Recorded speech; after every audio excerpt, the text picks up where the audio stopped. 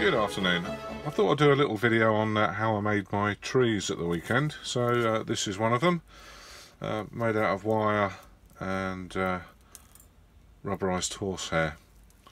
So that's what I ended up with. I want to make some perhaps just a bit smaller than those, and I'm going to make them out of this wire, which is floral craft wire that I got from Hobbycraft.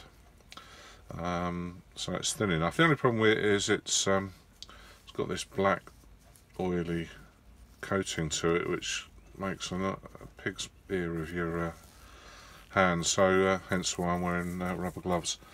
So what I'm going to start off doing is cutting a lot of lengths that I can then twist together. I'm going to make these one around about 7 inches, and I probably need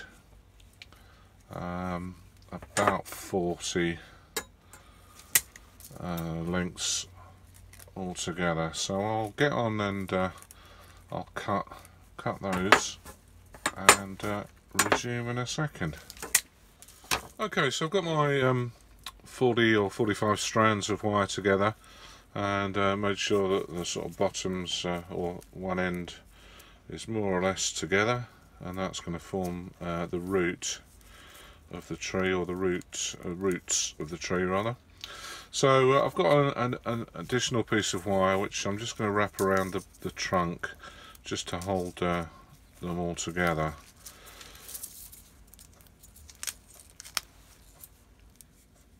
So it's just sort of stabilising all the individual strands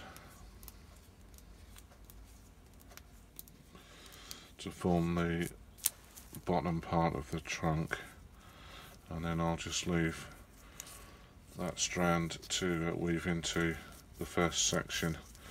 So there's my basic form. So the bottom, I'll just twist those into a root system after I've done the branches, and now I want to start dividing these and twisting them out. So it's just a question of sort of teasing a couple of stems out together and then twisting them. So I find it easy just to use a pair of needle-nosed pliers, and then decide which way you're going to twist. So I always twist clockwise using the pliers. And there's the first branch, and then I'm going to twist the next one up. So there we start to form a system where the branches start to separate. So I'll just take a few out of that one. And twist those. And similarly with each intersection as you go.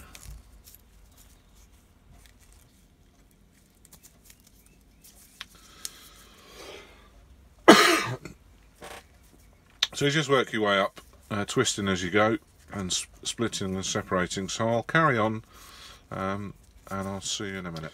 Right, I've got my basic tree form done. So I've gradually sort of gone up the branches, splitting the various wires to create smaller branches and then smaller branches still. And actually I've just seen one that I haven't quite finished. So there we have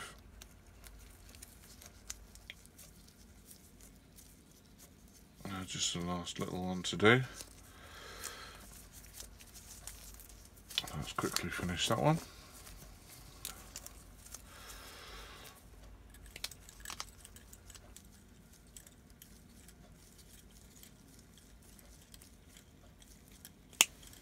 So it's just a question of twisting and twisting until you've got a nice tight spiral.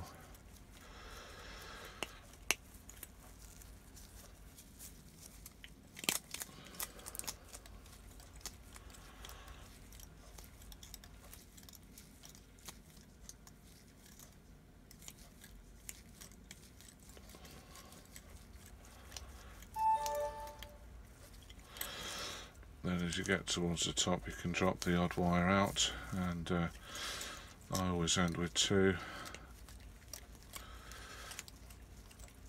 which I'll just twist together until within a centimetre or so of the end.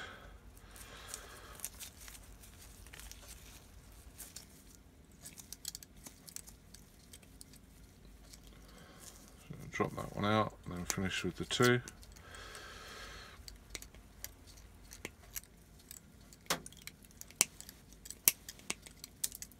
There.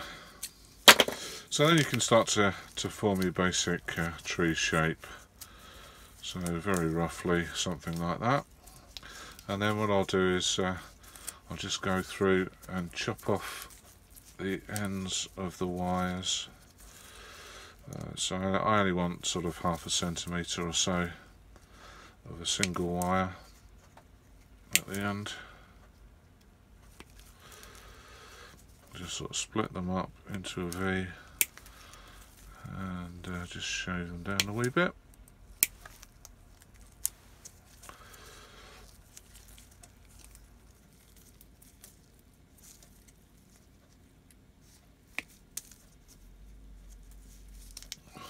So you get the idea. I'll just finish these off and see you in a minute. So there's the basic tree finish. You can see that each branch ends in a little snake tongue.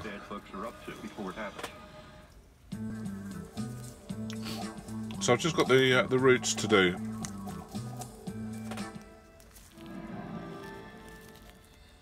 So the bit at the bottom there, I need to collect up into a sort of root system and twist a few together, and then that's going to be what helps it to stand up.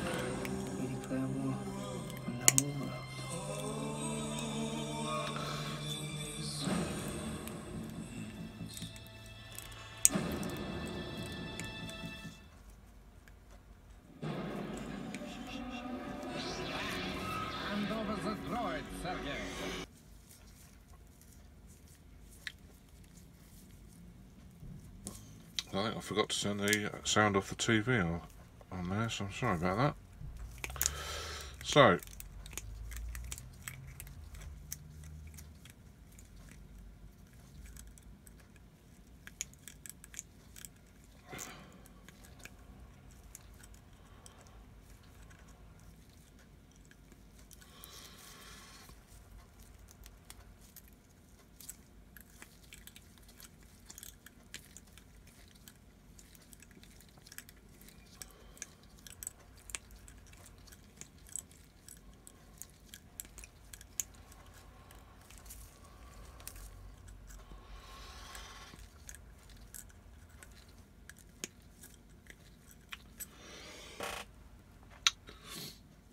well, I've done 3 branches of, or 3 root branches, if that's the right word. I'll finish off the rest and see you in a second. So here's the tree finished, or the basic skeleton of it finished, and I've teased the roots out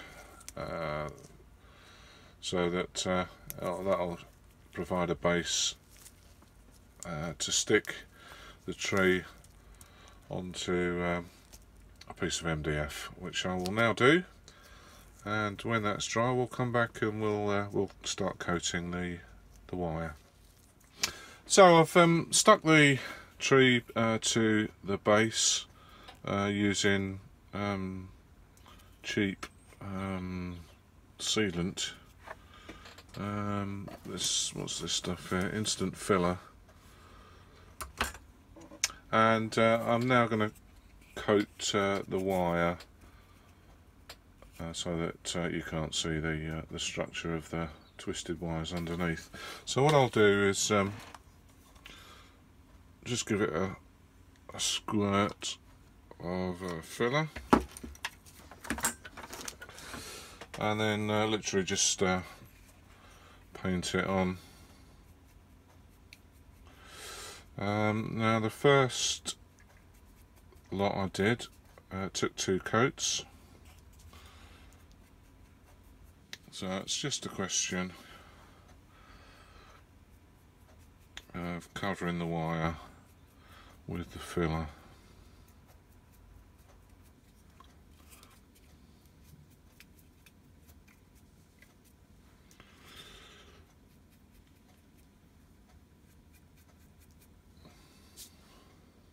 Whoops.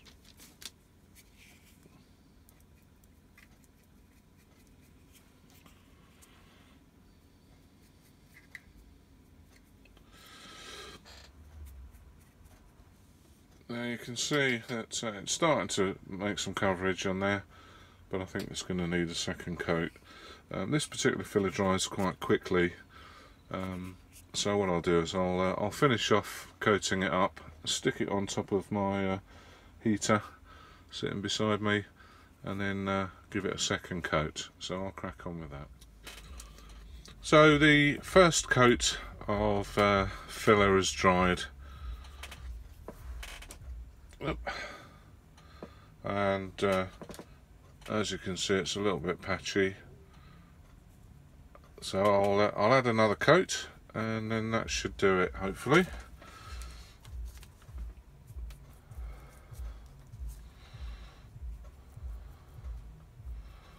And then it's just a question of sort of filling any of the obvious signs of wire.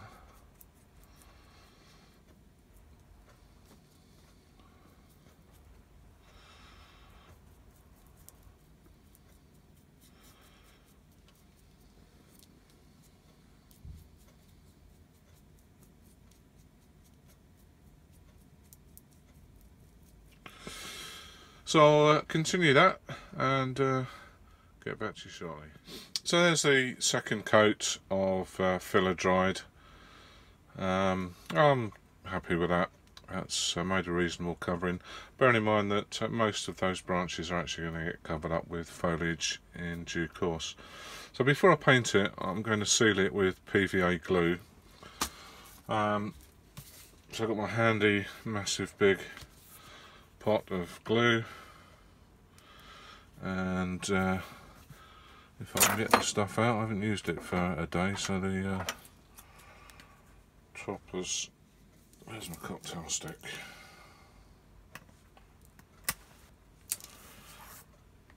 There we go.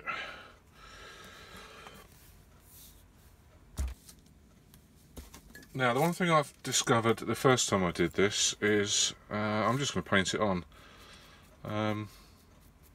Once you start painting it on, it's actually really difficult to see which bit you've done, which is alright with this, the trunk of the tree, but once you start doing the branches, you can never remember which branch you've done. So what I'm going to do is just stick a couple of drops of paint into it, and I'll use that as a marker so that I know where I've painted.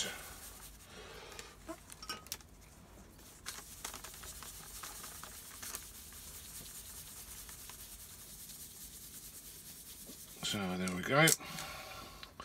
And now when I paint it on, I know exactly which part has been sealed and which parts haven't. So it's just a question of a liberal covering with glue, and that'll seal it ready for painting.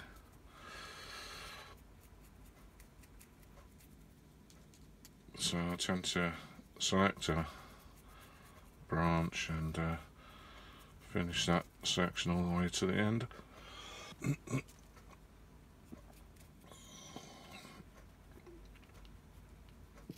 Making sure that the top and bottom of each branch is covered.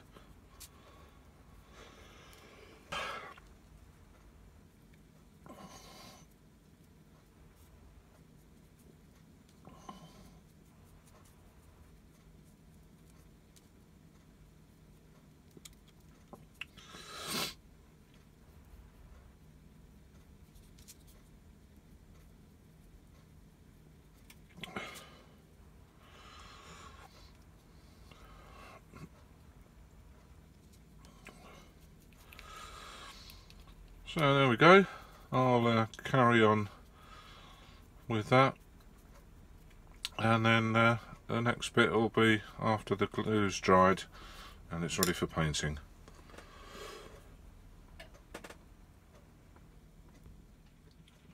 Well, that's the tree now sealed. You can see the sort of glue and the paint mixture is giving it a little bit of a shiny look, but that'll be covered up with the next coat of paint. So I'm going to use just any old brown paint. This one happens to be Tamiya flat brown, and I'm going to paint the tree brown. It's not going to be the final colour of the branches and trunk, because what I'll do is I'll spray. Once I've stuck the horsehair on, I'll spray the whole lot brown, and I'll probably use Vallejo, one of the Vallejo browns. So I'm just going to give this a basic coat of brown, just to get rid of all the white and give it a good base for the spray paint when that goes on after the next section.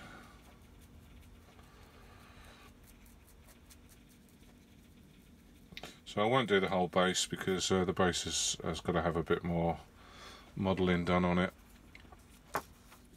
I'll add a bit more filler to that and bulk it up a bit right towards the end. So that's just a question of making your way up the branches and giving it a good coat of paint. So I shall do that in my own time, and then the next section will be ready to put the horsehair on. So we're all ready to start putting some horsehair onto the tree. This is the stuff. Here is half of a sheet that I've used some of to make some hedges, and this is the remnants of another sheet that I used to make my first batch of trees. So all I'm going to do is rip pieces off at random shapes and then give it a bit of a sort of fluffing up so it's not quite flat as it comes in the sheet. Incidentally, this stuff is used for upholstery, cushions and stuff, so that's where it comes from.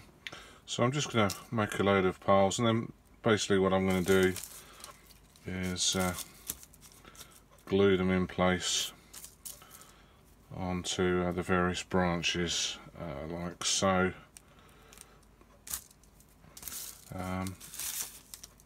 So I'm just ripping bits off, creating patches of branches.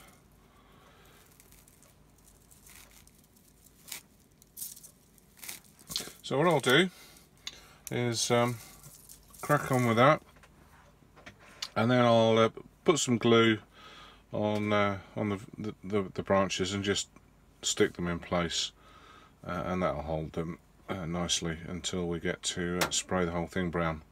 So I'll crack on with that.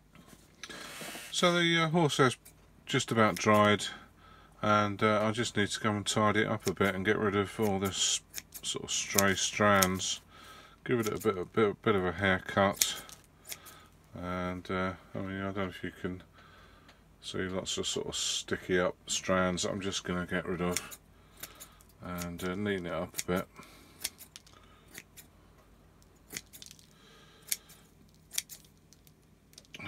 Also the ones underneath, so you don't have any little strands sticking down underneath the tree, and then sort of no single big ones sticking out at the edges.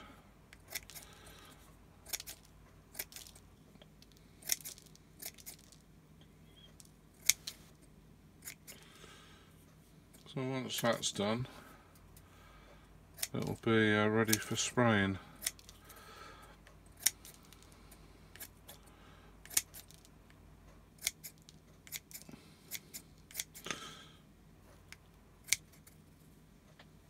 So I think that's about it, just an odd one at the top there.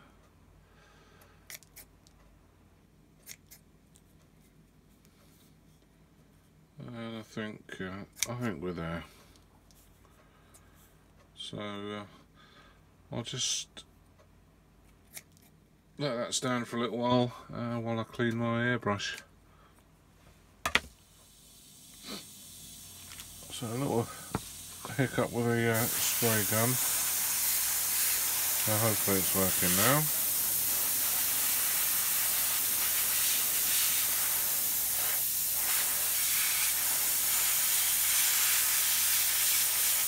So it's just going over all the little bits of green, which is the rubber I think that they use to rubberise the horsehair.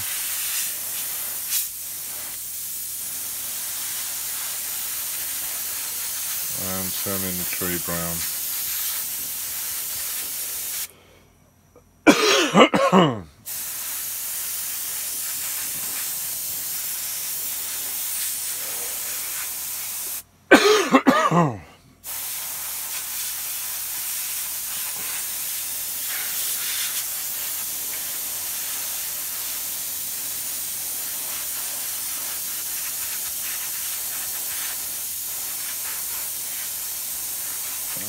That's better.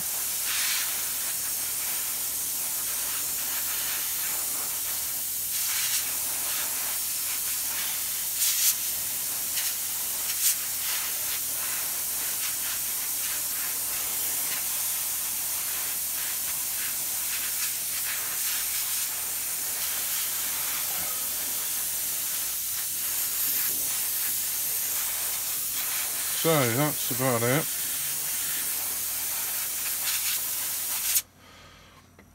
Now you could probably leave that as it is for a winter.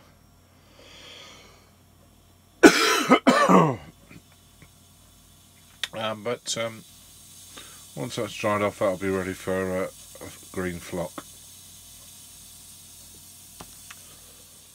Right, we'll see how this goes.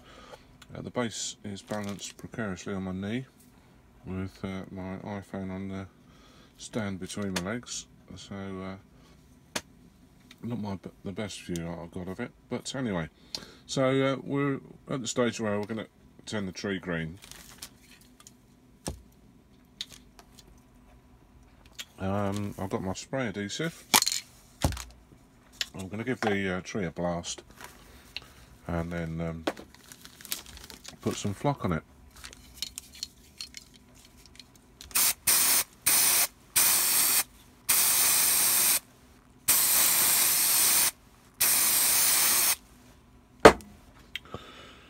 Right.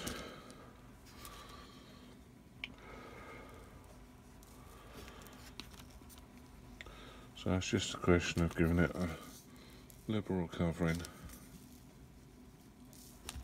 before the glue goes off.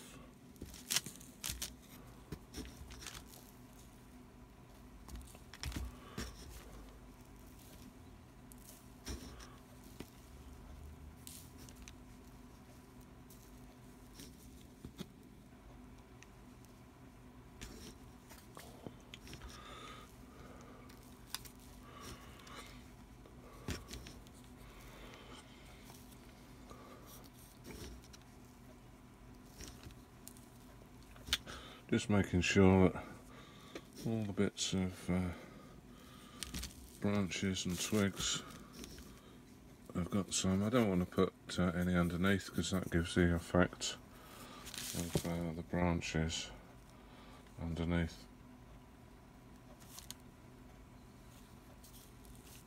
So that's probably about enough.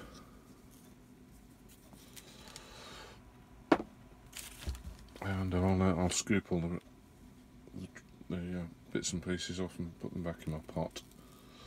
But that's basically how it ends up. So I'll let that dry and then I'll give it a couple of blasts with hairspray to kind of set it. Right, it's been a few hours since I put the flock on, so it should be reasonably dry by now. So I'm just going to give it a blast of hairspray. This is generic stuff from Morrison's. I think it was about 80p or something. Extra firm hold. So a blast of that, and then that'll just help to keep the flock in place and hopefully stop bits dropping off all the time.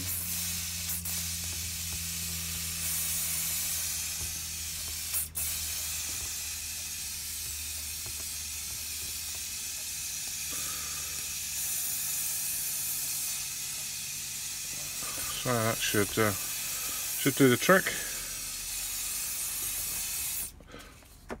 And all I've got to do then is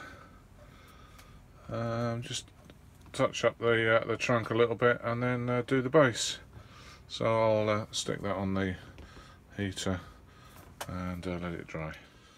So this is the final result. I've now flocked and painted the base and given the tree a little bit of highlighting and shade and dry brushing. So overall I'm quite happy with that. I've now got about 8 of these completed, 2 more need painting, and I've also experimenting with smaller trees. I'm not 100% convinced of these. I need to get the shape right, but there's a smaller one and there's a fruit tree of some description. But as I say, I need to play around with the bare bones skeleton of the tree to make sure I get the branch shape right first. But work in progress. So I hope you enjoyed this tutorial video, and thanks very much for watching.